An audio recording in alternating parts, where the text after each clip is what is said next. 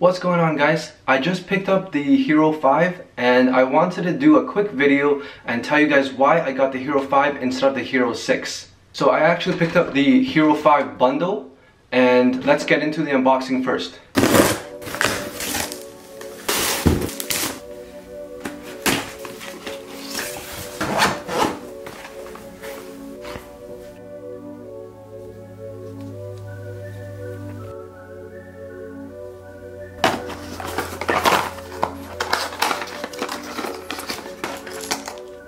Perhaps the most famous classic.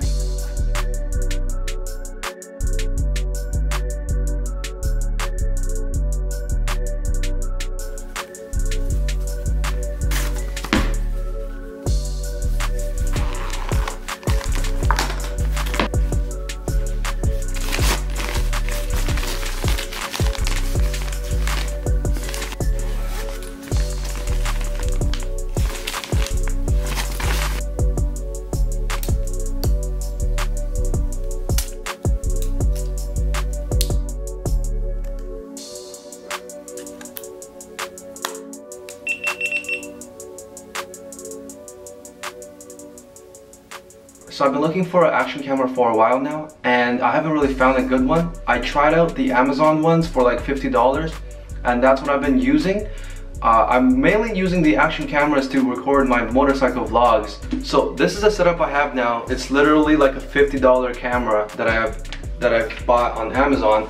It does shoot 4K and it does have 60 frames per second, but honestly it's so contrasty and it's to the point where that the shadows are actually literally like black. The quality isn't that great, so that's why I decided to upgrade to the Hero 5. So you might be wondering, why did I get the Hero 5 instead of the Hero 6? The Hero 6 has been out for like a couple months now. Well, one of the main reasons is because of the price. Right now, I looked on Best Buy and looked on a bunch of other photography websites and they're going for around $500–600. And recently I just saw this on Apple and I got a really good deal on it. I got it for $315 Canadian and that's around $250 US, which is a really good deal. And this includes like a lot of things. So this is actually a bundle. So like you saw in the unboxing, you get a lot of accessories, which is a plus. I'm also going to be picking up a microphone. It does require an adapter to use with the Gopro, but that'll allow me to talk while I ride and do my moto vlogs. So another reason why I didn't choose the Hero 6 is because I didn't really need all the features. I don't need 4K at 60 frames per second or the 1080p 240 frames per second. Like, that's not what I'm going to be doing.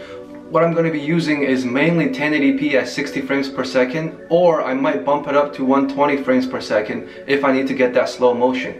And that's really all I need. Yes, I've seen the reviews on YouTube and the stabilization is awesome. Like, it's night and day when it comes to stabilization. However, I'm going to be mounting it on the helmet. I don't really care about the stabilization and I don't really care about the cinematics.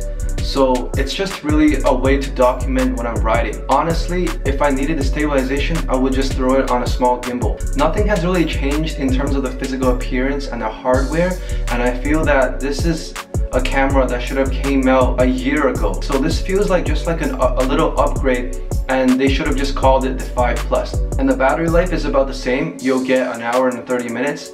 Because of the price and because of all the accessories that I got, I felt that it wasn't necessary for me to upgrade to the 6.